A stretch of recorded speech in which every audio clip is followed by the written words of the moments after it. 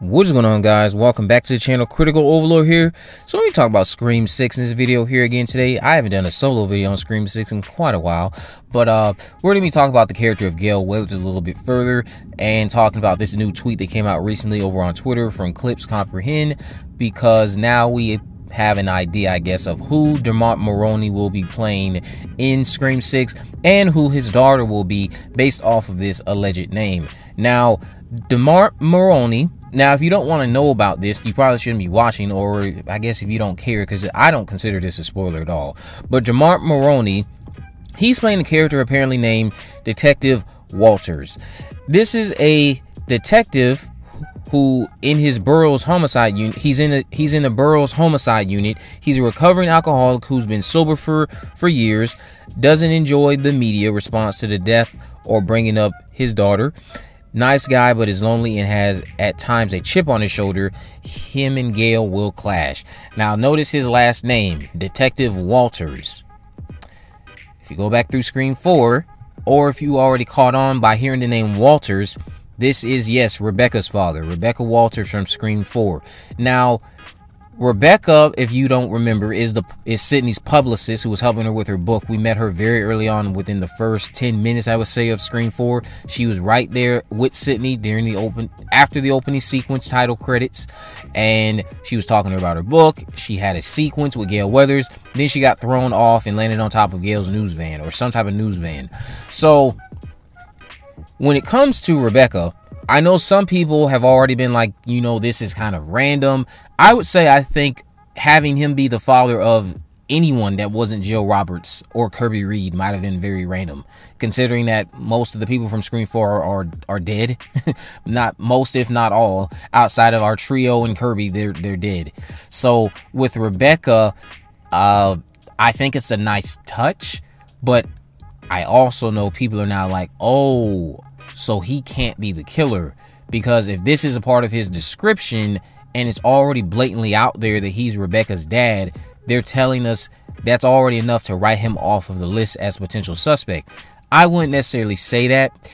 I think seasoned Scream fans will probably pick up on this, and I'm not saying that's what it is, but seasoned Scream fans might pick up on this and go, hey, they're just trying to throw me off track, because people were already convinced that Dermot was going to be the killer. Then when he mentioned his daughter in another interview in the past, that seemed to kind of convince people even further. Now with these allegations, if he is indeed Rebecca's father, for some people, that's going to be the final nail in the coffin as to say, yep, he's the killer. And some people will be like, oh, he's probably not the killer, because they're kind of telling us a little too much about him up front. Here's the thing, though. What if it has nothing to do with Rebecca? If he ends up being the killer, what if it has nothing to do directly with Rebecca? Because Rebecca died, what, 11, 12 years ago? If he ends up being the killer, he could have been through a lot more since Rebecca's death that finally caused him to snap. Because I don't think this would be something where it's just about Rebecca. Not at all. Not in the same vein of Mrs. Loomis. Mrs. Loomis didn't waste any time about her baby boy. But doing this 11, 12 years later after your girl has died, there's got to be something else to him. If anything, this might be them wanting to throw you off track. If this alleged description of who he is true, if he's Rebecca Walters' father, again, don't write him off just yet. This might be a way to kind of just say, hey, you know, they're throwing this in there. They're giving him an emotional edge and kind of showing you why he can't be the killer, because he has had his name in the media and his daughter has been brought up in the media. It has him as a recovering alcoholic. But again, that doesn't mean he can't be the killer. A lot of stuff could have been piling up, making him snap. So just keep that in mind. But when it relates to him clashing with Gale, that might be a very unique and interesting, fun thing to say. I think those two work together on Friends, so they should have a nice little reunion in this franchise now with this movie.